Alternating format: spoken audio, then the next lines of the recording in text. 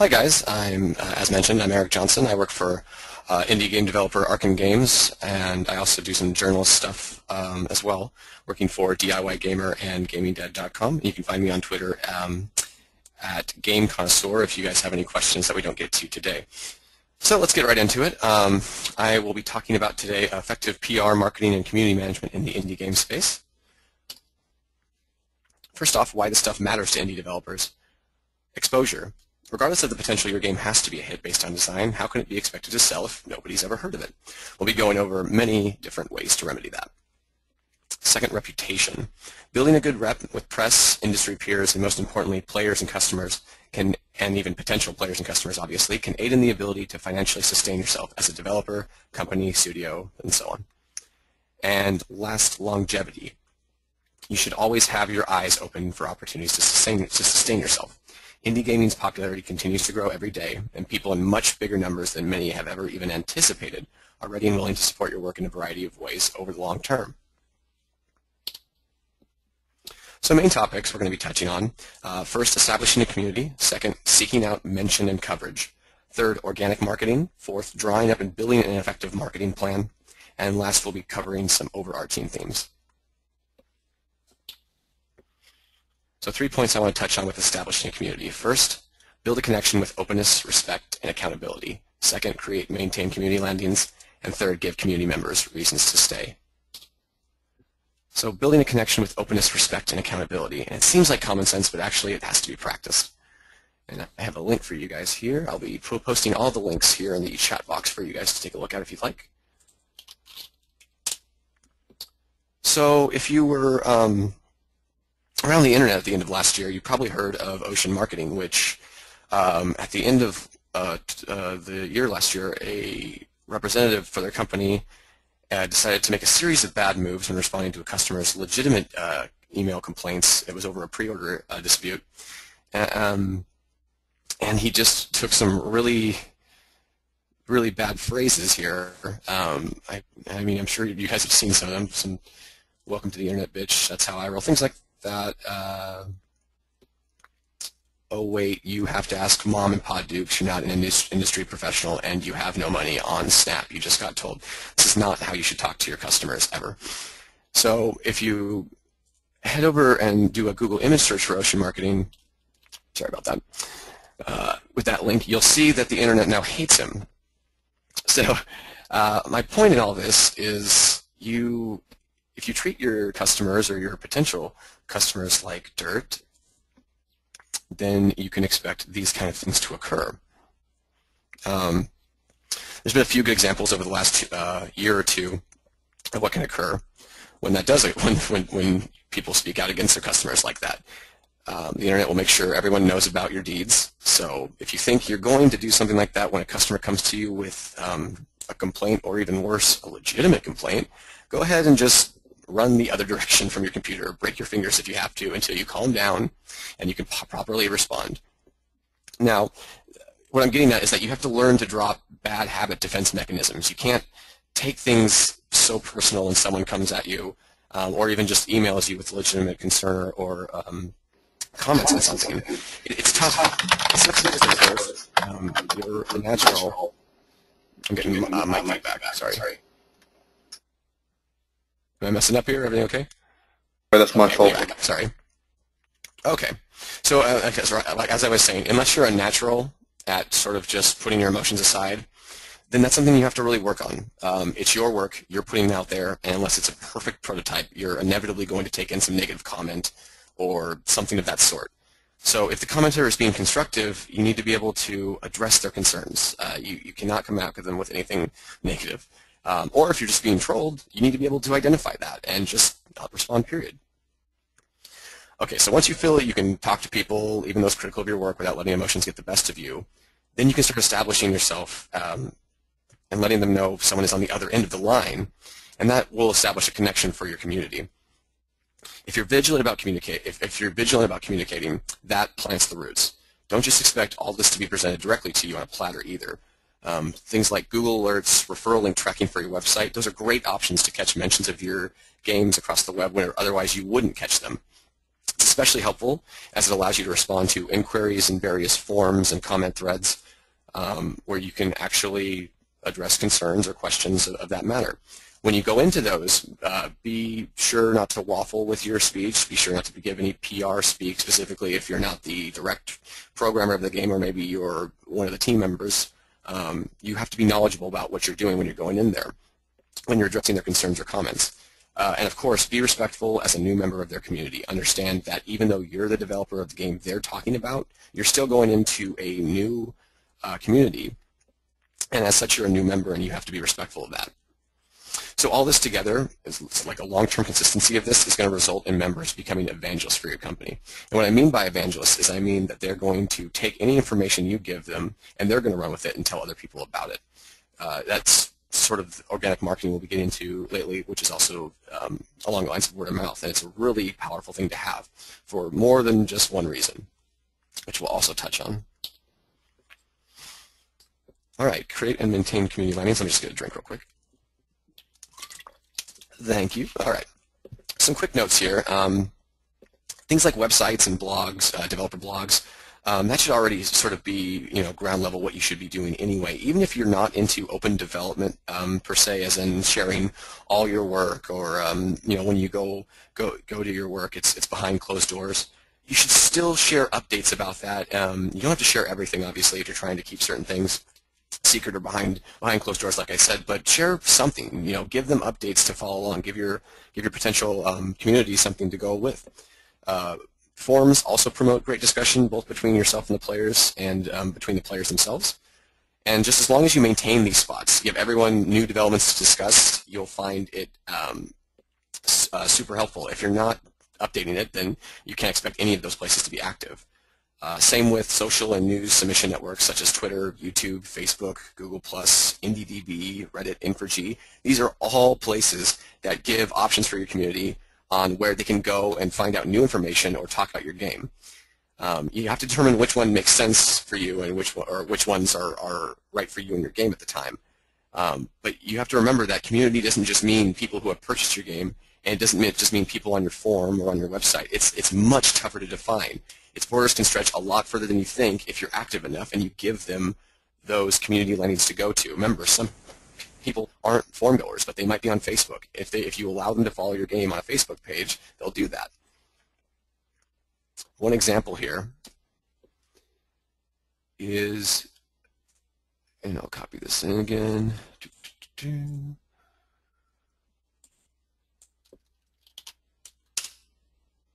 Okay, this is in the indie gaming subreddit of Reddit. If you guys haven't heard of Reddit, which would be mean that you're not really on the internet that much because it's really popular. It's got a gigantic community in general, and they all have these sub-communities called subreddits. Anyway, I made a list about a few months back, or maybe it was longer than that, of all the different specific indie game subreddits for indie gaming to take a look at. There's about 30 or so right now. They continue to grow when new games come out. What's really cool is that these numbers continue to grow as Reddit itself continues to grow as a community. So there's a lot of benefit to getting on a site like Reddit because it is growing in itself. So if Redditors have come across your game and don't like to leave, just like to frequent Reddit as their only website, but you have a subreddit, then they can do that. They don't need to go to your forums. They don't need to necessarily spend time there to communicate, to discuss, and to learn what's going on with your game. Some have developer presence on them, these subreddits. Others are run entirely by the players. They're hugely beneficial.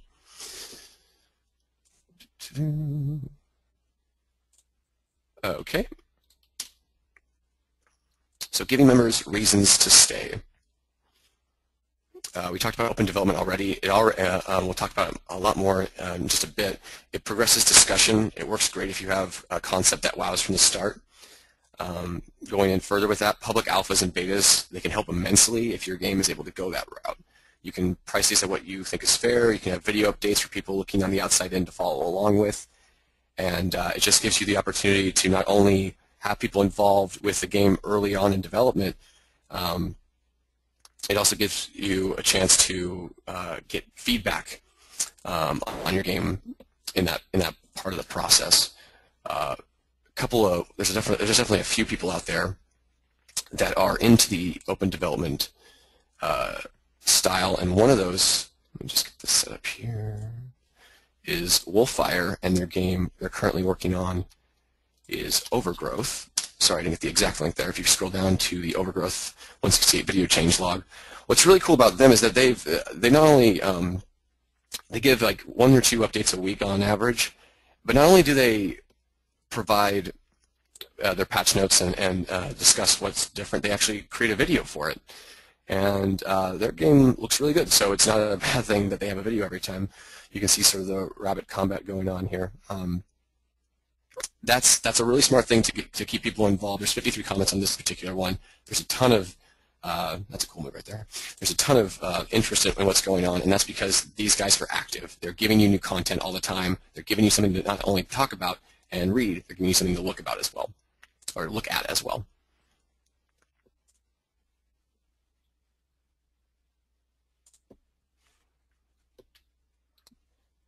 Lastly, on this one, get a feel for your community. What are they into? You have to be creative. You have to be a human with them. You have to interact. Think what they would want. Think what would be fun for them. Contests off the top of my head, game nights, even things like book clubs. It sounds tangential, but if you go somewhere for one reason and you stay for another, or a myriad of other reasons, that's in itself, that's community. You strengthen yourself by having more people come in, say, oh yeah, we love this game, we talk about this game, but we also do other things here. That's not a bad thing at all. More on topic with the game itself, if you want to focus on that, does your community love to test? Do they love to mod, create level content, create media, videos, let's plays, things like that? Is there something in your game that people really want to record? If it's possible, give them the option to do so in your game. Those are huge benefits, and that can be what leads to sort of that open, or that organic marketing I'm talking about. We'll talk about it a little bit. All right, moving to seeking out mention and coverage. When you have something to announce, online publications are a really great place to start, but you shouldn't stop there. Think of other places that might have interest, other media outlets that could have interest, print magazines, podcasts, radio shows, YouTube folks, people who do Let's Play videos, people who do big video game coverage on YouTube. Even local media should all be contacted when seeking coverage. Those are all places that can really aid you in getting mention and getting some exposure for your game. Let your industry peers know as well. The growing corner of the gaming industry we work in is really competitive, but it's also incredibly friendly. We're all trying to make it. We're all trying to carve a name for ourselves, but not just as individuals. As industry as a whole, we're trying to catapult ourselves upward and show that we're legitimate. Success like Notches isn't looked on with bitterness by other indie developers. It's looked on with hope. The sky truly is the limit. You don't need a ton of money. You don't need a big publisher behind you. All you need is a good idea and being in the right place at the right time and taking advantage of that. Also think about places where your niche or potential audience is going to lie. That's understanding, and that's doing some research on what publications cover your platform, cover your genre, if you have multiplayer, things like that. Just think, adventure games. If you have an adventure game, then you want to know Gnome's Lair. You want to know Cassandra of IndieGames.com. Both of those people are super into adventure games, and they would happily take a look if you have something like that. Strategy games, Strategy Informer, RPGs, RP Gamer, Indie RPGs, PC games, Rock Paper Shotgun, PC Gamer, mobile titles, Touch Arcade. Is your game on discount for a little while? Let Louis Proctor know of Savvy Gamer. He's always on Twitter. He loves to share game deals on his website, so find a way to get that to him, and I'm sure would love to share. Those are all things that you have to research throughout to find those places where people are going to want to find out about your game. There's a few guidelines dealing specifically with press that I want to go over. One, be unassuming. Don't get in your head that those you contact should be aware of you or your work, or that they should automatically be really excited that you've contacted them to potentially preview or review their game. Press are often underpaid, overworked individuals, and they're going out of their way to do you a favor here. You also have to think that they're probably doing this with a dozen plus other developers if they're active. So you just have to go into that knowing and just being unassuming and working with them however they want to work with you. Be frank. Again, this is a great time to completely avoid any PR speak, period. In interviews, for instance, many journalists are used to getting this, thus they're much easier to engage when you're forthright with them. You have to keep in mind sometimes who you're talking to, though. If there's a piece of information you'd rather not have public as of yet, it's best not to mention it to them. I've seen developers take things personally before with journalists. That's their job. Their job is to get exclusive information. Their job is to get new information that no one else knows about or no one else has. So if you tell them that, then that's on you, and you should know that. Last, be generous. Mention that you're available at any time for an interview. Create exclusive screenshots for a preview if that's what they're looking for. That would wow them. You're trying to provide. You go out and provide a few license keys for them to give away to their audience. Basically, you're trying to get repeat business out of these people. Your hope is that they'll look to continue covering you anytime you have something to announce. You'll have someone working with you every time you have a major announcement going, oh, I'm very interested in what you guys have and want to cover. That's also just a huge thing to have. So definitely be generous as well.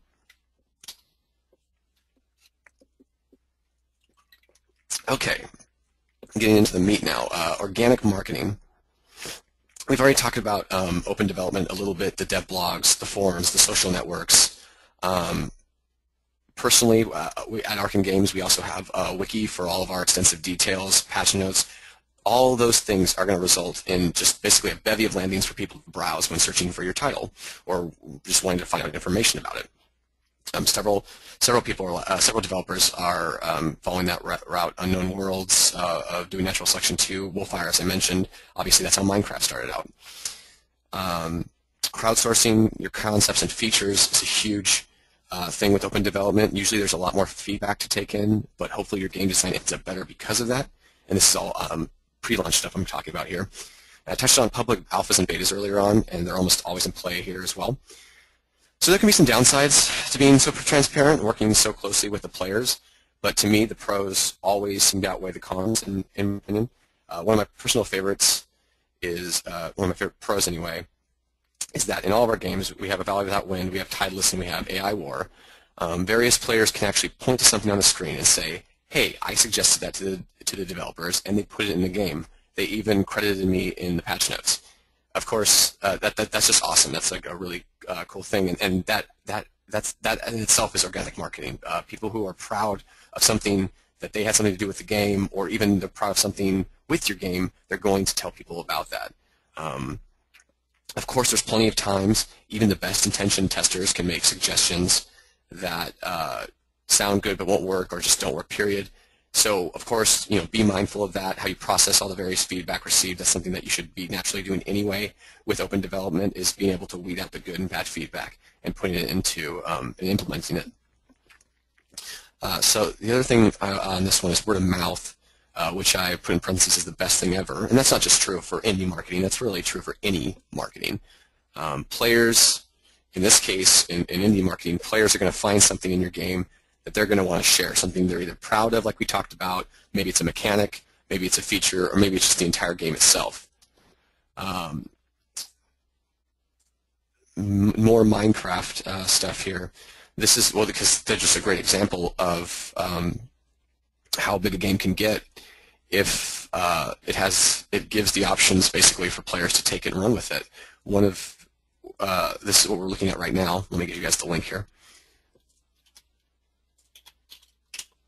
What we're looking at now is Hyrule Craft, which is the alpha version of the entire Nintendo 64 Zelda Ocarina of Time being built inside Minecraft. And you know, at this point, it's tough to even say, oh, that's insane, because you've already said that so many times in the last year plus with Minecraft, because that's what a lot of it has turned into with Minecraft. Is it's sort of a one-upsman ship on what you can do and what you can show off.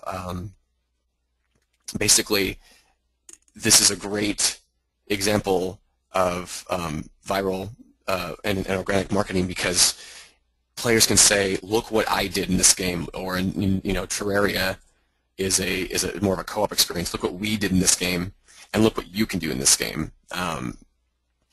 So that kind of, I better not go back quite yet.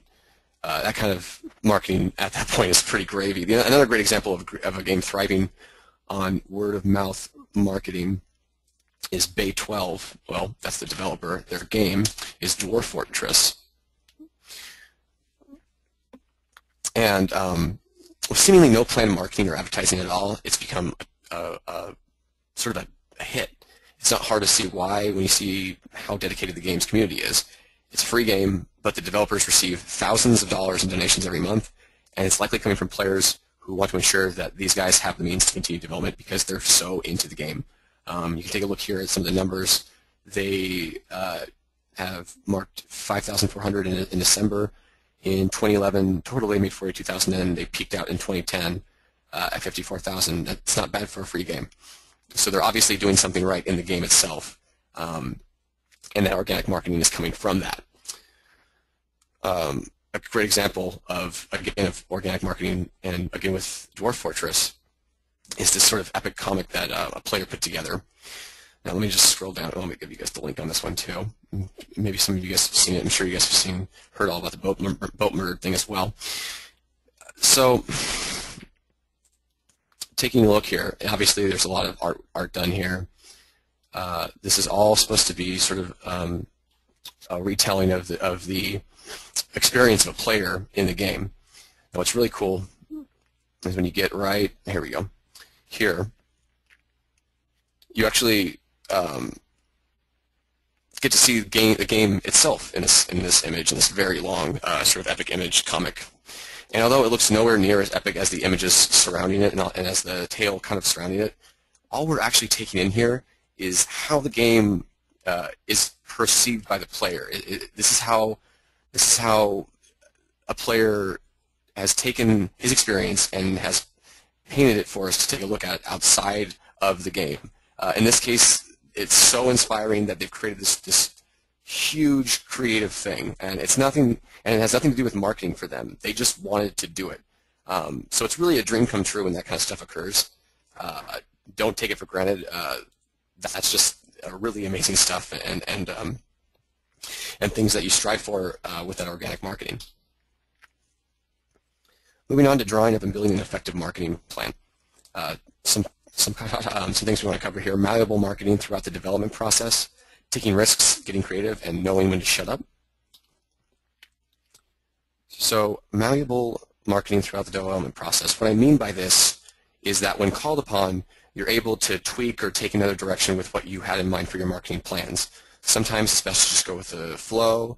Sometimes an opportunity will arise or for a promotion that you didn't know ahead of time, but if it makes sense, you don't want to miss out. So you want to be able to take advantage of those kinds of things. So you need to be able to adjust as you go through the development process and through launch and beyond that.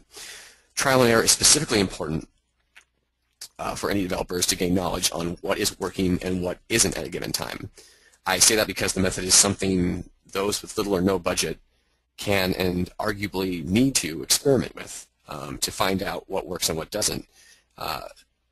Because a lot of indie developers are strapped, obviously, and they're not going to have a budget or much of a budget for their marketing plans. So an example from my own work of trial and error is our press release schedule. At one point last year, earlier on in development of Valley Without Wind, we were making progress in such leaps and bounds that we had major info to pass along on a weekly basis to our press contacts. So I thought it'd be smart to get a fixed day of the week to share these updates, something like Valley Without Wind Mondays or Tuesdays or something stupid like that, thinking the press would really take to and really enjoy knowing when the new info is going to be coming in on a specific day. Well, it turns out that wasn't effective at all, and we received less and less coverage every time we had a scheduled press release. And it wasn't really until we quieted down a bit, started putting together press announcements in more varied intervals, that we saw an overall interest return and a larger widespread interest return. So you have to keep that in mind, that sometimes it's you have to just trial and error. You have to figure things out. And in that case, I learned that with the press, they don't want to hear things so periodically. They have a lot of things on their plate. You know, players might not mind that, but press did in that case. You also have to know what's appealing about your game. Hopefully you have some idea of this from the get-go. But it's just likely that players are going to discover something they find really exciting that maybe you didn't even expect would draw a whole lot of attention. So you have to make sure you take that into account, that type of feedback, because it's critical you understand how others view your game to effectively market it. Those features, those really cool features that players love, that's what you got to highlight. That's what you got to highlight in the trailers, the screenshots, press releases, all those press pushes, and so on. An example of a really nice trailer that was put together is the Frozen Synapse multiplayer trailer, which I'm going to paste to you guys, play, and then grab a drink of water.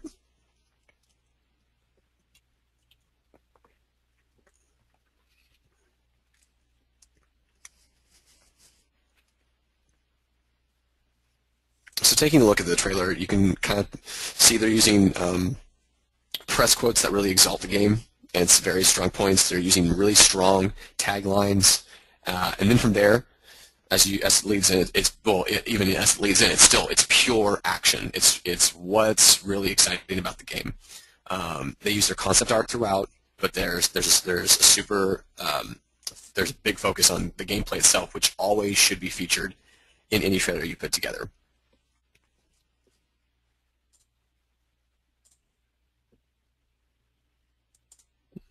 Did not pass along that link. There you guys go. Okay, and then last on this list is with all the above, you have to first and foremost trust your instincts. If you can't do that, then you have to develop better, more trustworthy instincts to rely on. For the most part, once things are in motion, you're going to be able to tell what in your plan is working and what isn't. You're going to say, I can see the results right here in front of me. And the key is to be willing to actively adjust plans once you have that data, and once you figure that out. All right, taking risks and getting creative.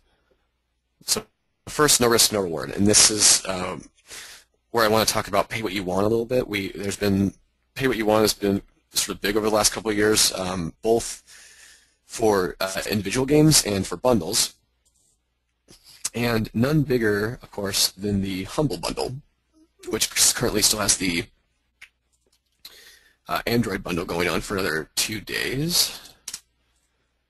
What's really cool about them is that it's hard to say it's open development since they're not really developing anything, they're selling games, but they're really open about all their statistics and all their metrics, which is really great because I think that really drives up why this thing is so popular. We've seen kind of copycat bundles on the pay what you want or the super massive discounts appear over the last year or so, and specifically like this last Christmas, it was just like a bombardment of them. And so, things like this. Let's get back into the PowerPoint. Those are risks for you as a developer to take, and that's more talking about games that are after post-launch. Although some people do launch with the certain bundles. So again, it goes back to trusting your instincts. You have to do your research. You have to really understand what kind of split you're likely going to be taking, what that's going to translate, obviously financially, to if past efforts hold true to form.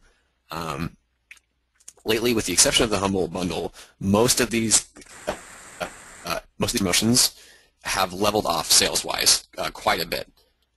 They're just not. In the last year or so, there was a lot of significant growth with Humble Bundle, and Indie Royale had some good numbers at first, but everything seems to be leveled off a bit.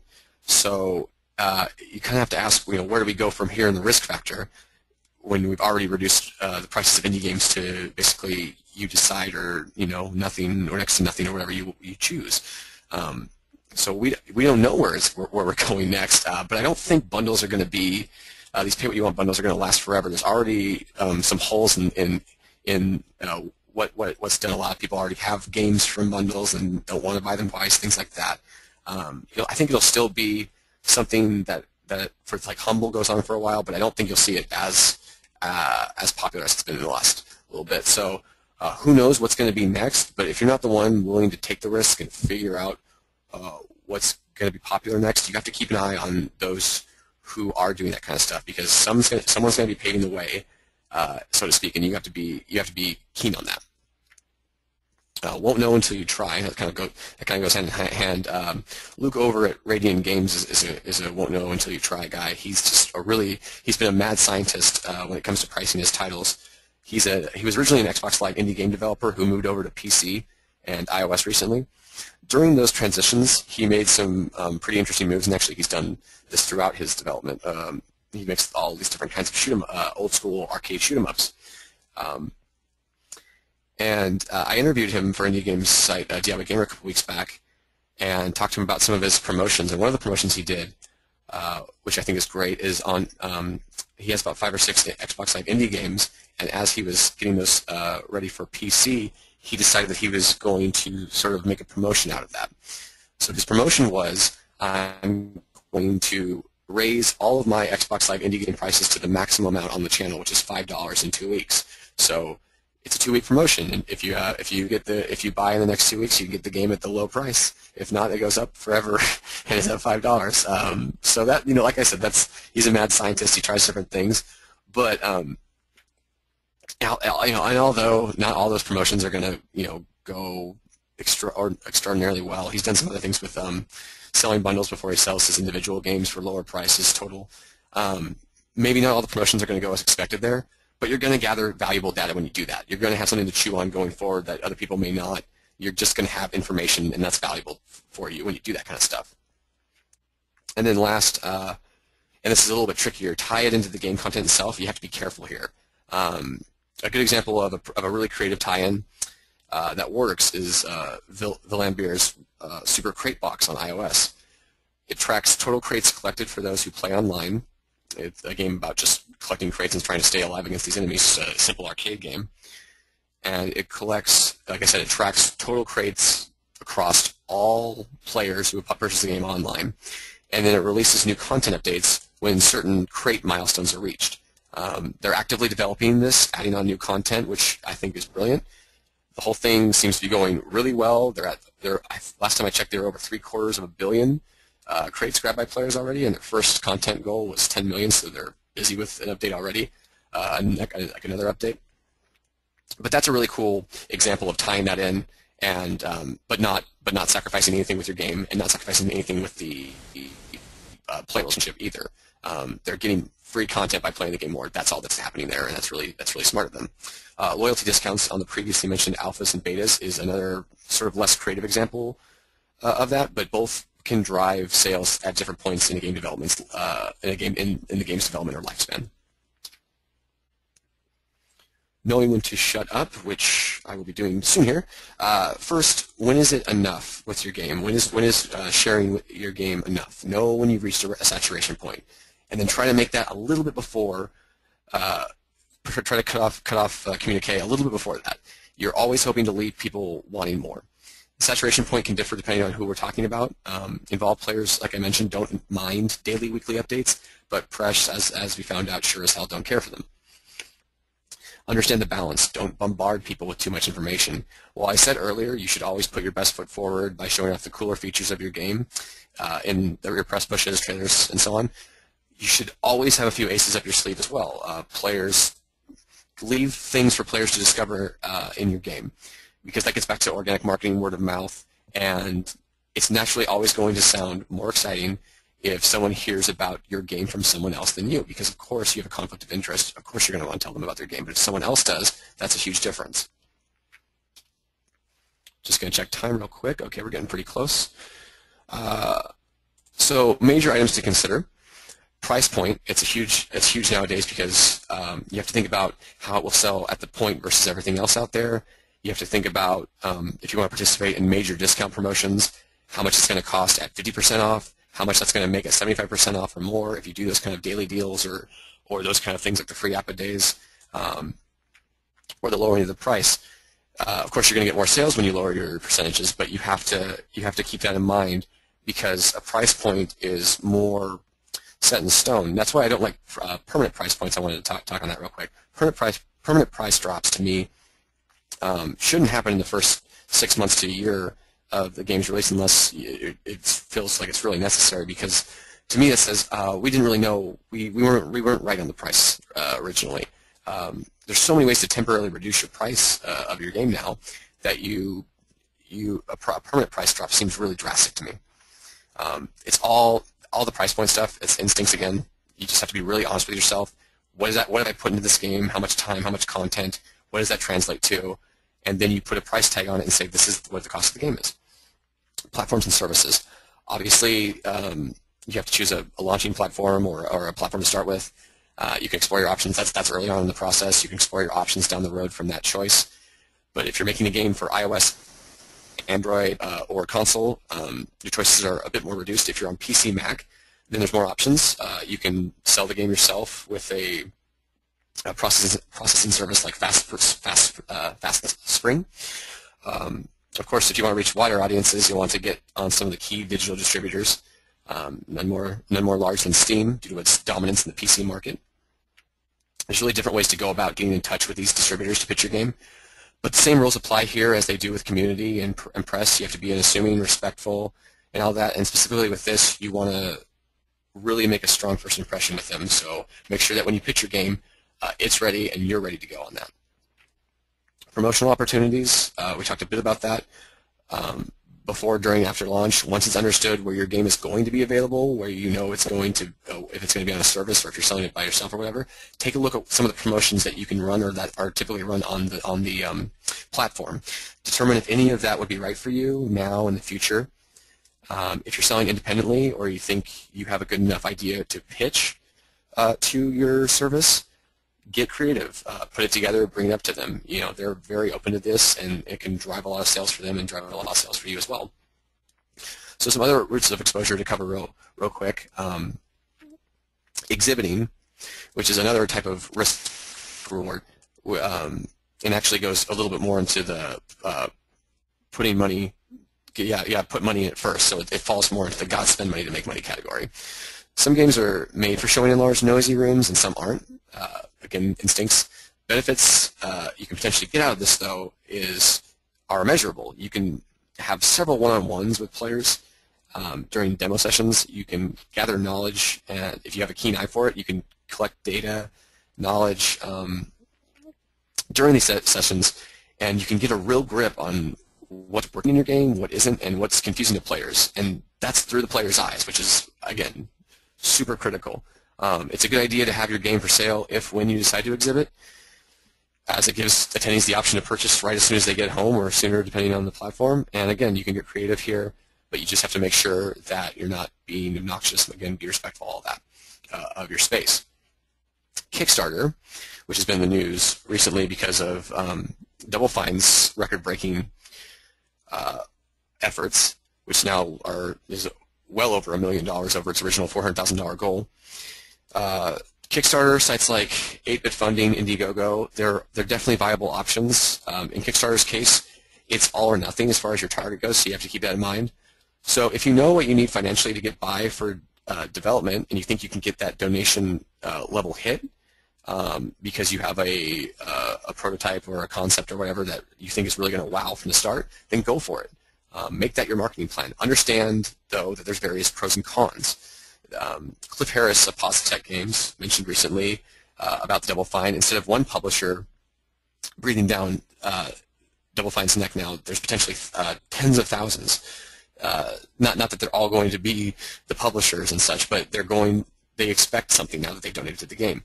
He points out the uncertainty of the design and development process. It's hard to predict exactly what's going to come out from all this, but all of a sudden it has to be this has to be a really good adventure game, and there's going to be a lot of upset contributors. And that's on Double Fine, and I'm sure they're totally aware of that, but it's something to keep in mind.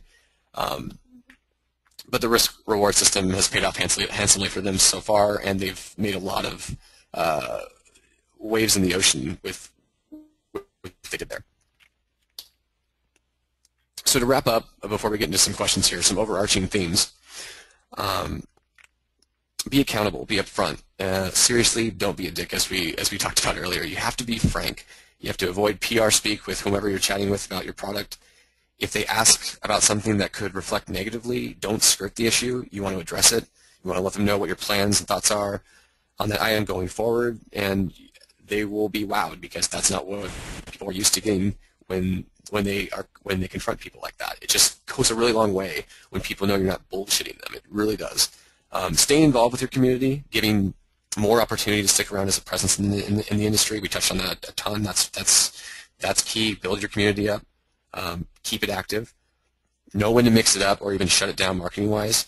Never believe, though, that you've extended your reach too far. As long as the accessibility of gaming and the number of gamers in general continue to grow, there's always going to be new people out there that want to discover your work. They just don't know about it yet. So that's up to you to get that out to them. And then trial and error. You have to take risks. You have to determine what's working and what isn't and make adjustments from there. Sure, a great game may sell itself, but why leave it to chance? People want to play your game if it isn't crap, of course. Obviously, marketing shouldn't even come into your mind until you have a product you're proud to promote. As long as you can take pride in your product and believe it will appeal to someone, you should have something to market. It'd be foolish not to take advantage of that, not to go out and seek out the individuals and audiences that could have interest in your game. If you don't have time to do this by yourself, you should consider hiring a new team member to take on that work. Note that I said team member, not marketing firm or partner. To get the most out of an employee taking on these tasks, he or she has to be part of that process from as early on as can be. You want them to be as far from PR guy as possible. And the more they're in the loop with the different facets of development, the more you can get out of the hire. That goes for hiring community managers as well. They're often dealing with community directly, obviously, sorting and responding to very specific questions, comments regarding the game, so they have to know the product. You have to spend time with that. Don't even deal with any PR stuff. Just have someone come in and work with you on that level. If you can't pay them right then and there, consider a royalty deal or something along those lines, percentages. That idea, anything you can do is great. All right. Okay, we're about right at time, so thanks so much for listening. That concludes my end of the talk. I'll turn it back over to our conference chair and our chair, and we can talk about and we can take in questions. Awesome, thanks Eric. That's a really interesting session. So there are 66 people sat around, so I'm sure somebody's got a question.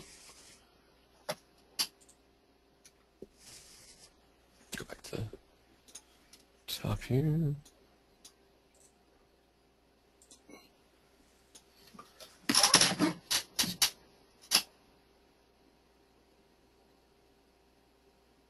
No questions so far, but a couple of comments saying how much they enjoyed the session, and I'd like to add to that as well. I think that was a really good session, particularly because I missed it the first time around.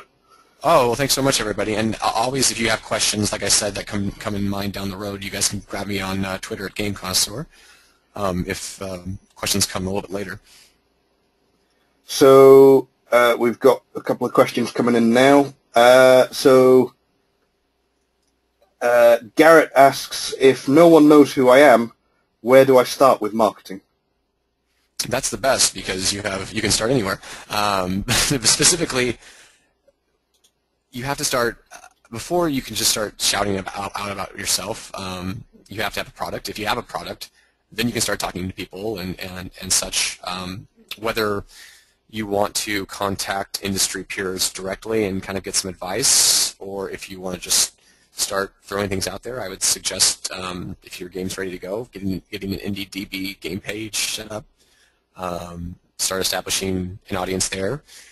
Anywhere, basically all those networks I talked about, social networks I talked about earlier, Reddit, Info-G, Twitter, YouTube, Facebook, Google+.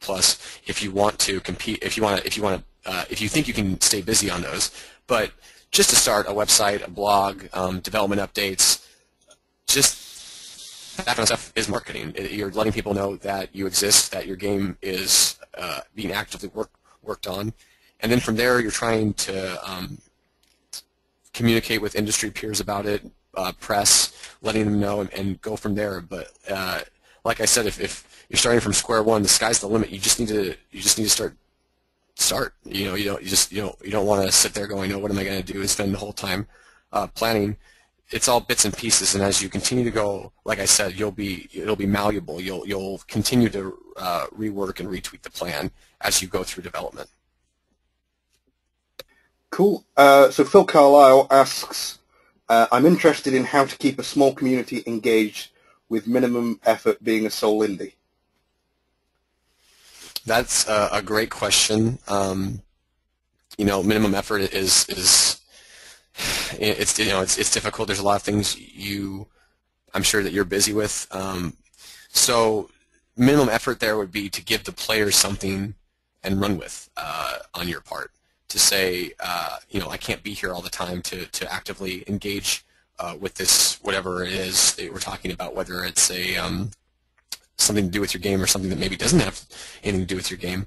But I'm not saying like giving them homework or anything like that, but give them something that they can progress themselves, that doesn't necessarily need your attention, that doesn't necessarily need your guidance throughout. And that way, that especially with a small community, they can keep active. And like I said, your updates, things like that, giving them progress reports, that's going to engage them right off the bat. But if you want to give them something extra, you have to just be creative and come up with something that they can sort of play with without your presence being there.